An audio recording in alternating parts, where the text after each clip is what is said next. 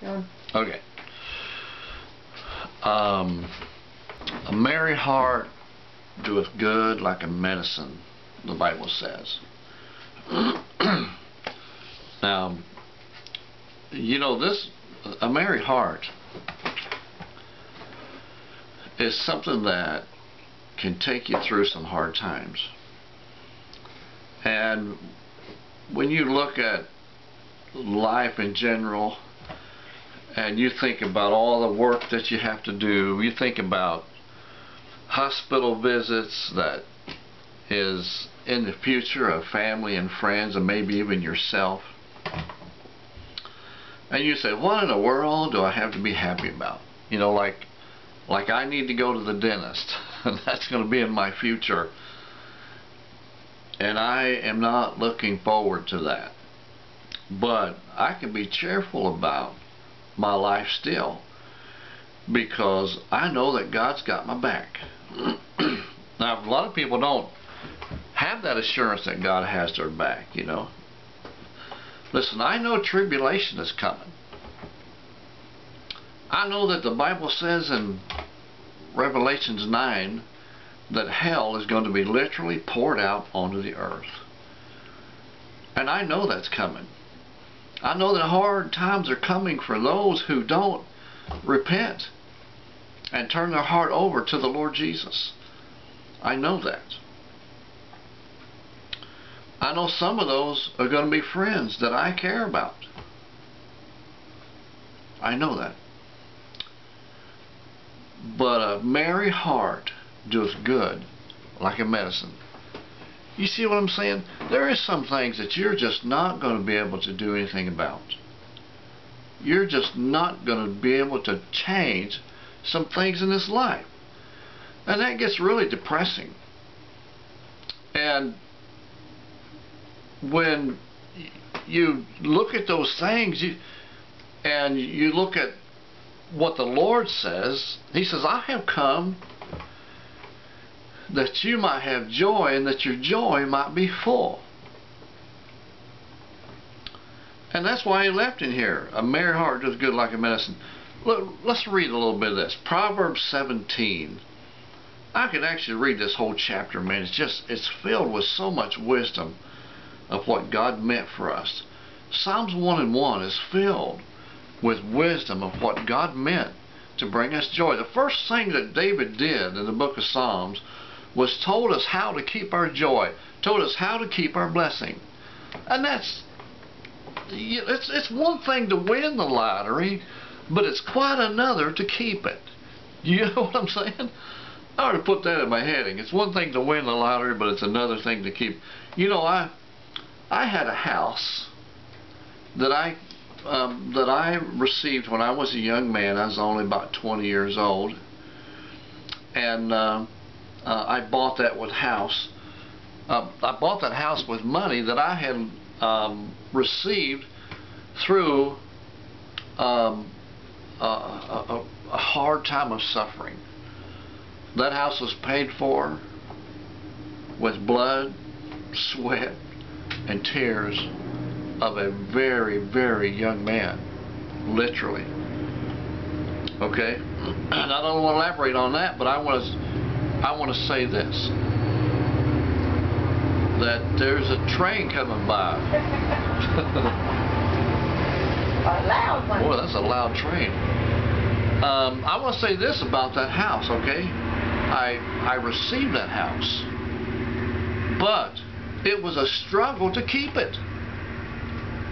I got that house, man, and you know, it shocked me when I found out that even though I owned that house, it wasn't really mine.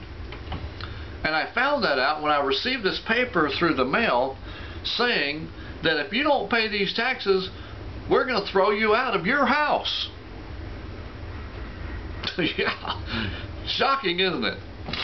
So, and I also received a letter from the electricity company that says, if you don't pay this bill, we're going to turn the lights off that's in your house. You know, and I quickly found out if I didn't work, that I don't eat. And my family that was in my house, they needed to be fed. In so much that I saw during the recession back in the 80s, I saw my young daughter get so hungry that she threw up. That broke my heart. Broke my heart. Daddy didn't have it? And I made a promise to the Lord. I said, Lord, if you will make sure that my family is fed, I will serve you to the best of my ability all of the days of my life. And I have tried to keep that covenant with God. And God, to this day, has not let me go hungry. Has not let me go hungry. And I am still able to, when that daughter gets short on things, guess who she calls? She calls mom and dad. That's right. And keeping something, a blessing from God, it's totally different than getting it. Getting it seems to be the easy part. Keeping it, you know. And I finally did get rid of that house. Years later, we lived there 35 years. 31. 31 years. Okay. And my son has the house now. I sold him the house, and we sold the house through a process of helping other people. Now listen, this is what the Bible says. Anything that you sacrifice here, God will pay you back 100-fold in this life and in the life to come. 100-fold. That means that in heaven I'll have 100 houses. You think God can't do that? That's, you know something? That's not my word, that's His. That's not me being greedy. That's God saying, I'm going to pour this blessing out on you. Now, I don't need 100 houses here. I may not even need them there, but heaven is not about need. Heaven is not about greed. Heaven is about blessing. Heaven is about blessing. And heaven is about a merry heart that we never have to worry about losing again. You don't have to fight to keep a merry heart in heaven, but down here on this earth, we have to fight just to keep a merry heart. Those things that I was blessed with, that God, that I earned, and God allowed me to have those blessings, I had to fight to keep them. Listen. And when you are in this life and you're seeking out after a merry heart, you've got a choice to make, man. You can concentrate on the bad, or you can focus on the good. But Jesus is that which will keep your heart merry. Proverbs 17:22 says, a merry heart doeth good like a medicine, but a broken spirit drieth the bones. So you got a choice, man. You ever seen some old grouchy people, man, and they walk around, I'm a Christian. Don't you dare tell me I'm not either. Rah, rah, rah, rah, rah. You know, what do you mean? Sitting in my seat. I know that I belong there. You've seen me sit there for the past 17 years. And I'll make it another 17 if you'll get out of my chair. And you know, and you think this stuff? No. Go to church Sunday, sit in somebody's seat where you know they sit, and watch the look on their face, on their Christian, supposed to be a Christian. You know what? They're choosing. It's not that they're not Christian. It's that they're focusing on the bad. They're focusing on the bad. You know what? When a person that focuses on the good sees you sitting in their seat, they'll come and sit right beside you.